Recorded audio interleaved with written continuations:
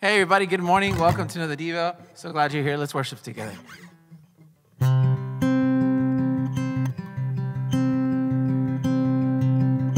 I've tried so hard to see it. Took me so long to believe it. You choose someone like me to carry your victory. Perfection could never earn it. You give what we don't deserve it. You take the broken things and raise them to glory. 'Cause you are my champion, and giants fall when you stand undefeated.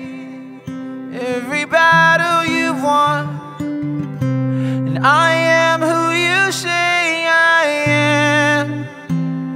You crown me with confidence. I am seated in the heavenly place, undefeated, with the one who has conquered it all.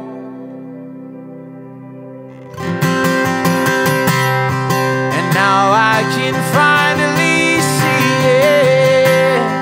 You're teaching me how to receive it. So let all this writing see. So this is my victory. 'Cause you are my champion, and giants fall when you stand undefeated. Every battle you've won, and I am who you say I am. You crown me with confidence. I am seated in the heavenly place, undefeated, with the one who has conquered it all.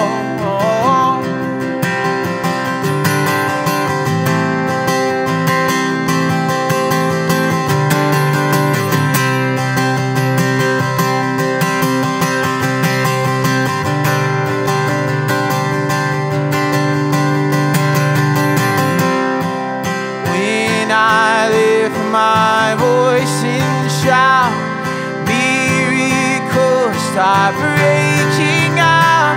I have the authority Jesus has given me.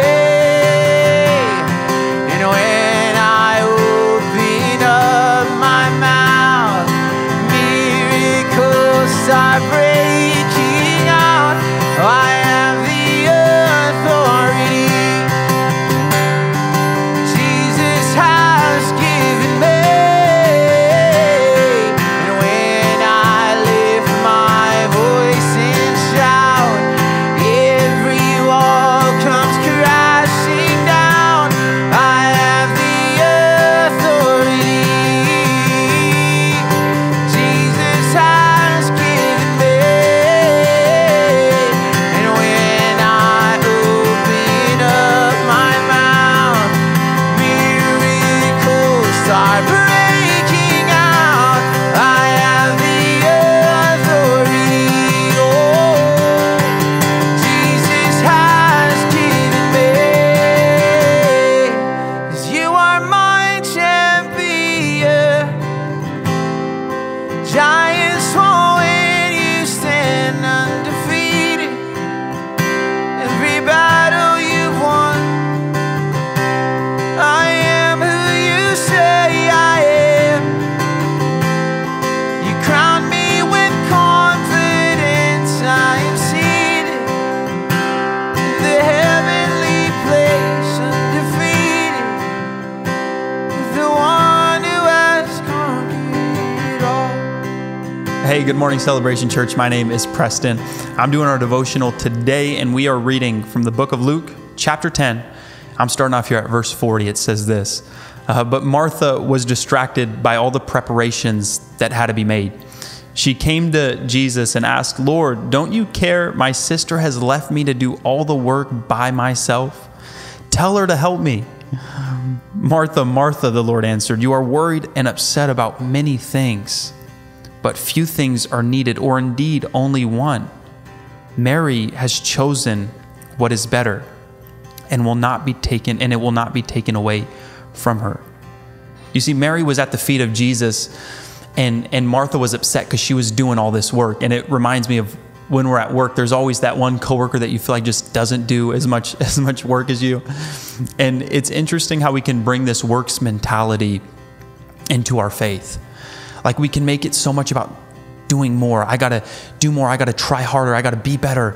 I have to be a better Christian. In order to be a better Christian, I have to do more of this.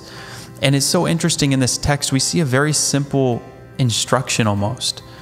He says, this thing that Mary is doing, Martha, it's a lot more important. She's just at my feet. Like, I wonder how much peace we would obtain. I wonder how much change we would see when we just go to Jesus. Instead of just doing all the work and try to make things happen, and instead of just being so caught up in all the works we have to do as Christians, sometimes we do that too much. We make faith all about just what we have to do, instead of the one who already did so much for us. It's important that throughout our day, we're reminded of this truth. The answer, the key, is just go to Jesus. Like, I know we can make it so much about work. I want to see freedom in this area, and I've been doing this, and I know I shouldn't be doing this, so how do I overcome it? I need to work, I need to try better, I need to do better. It's really just about a relationship with Jesus. You cannot go wrong going to Jesus. Well, thank you guys for joining us today. Let's go ahead and pray. God, I thank you, Lord, that we are able just to come to you, Lord.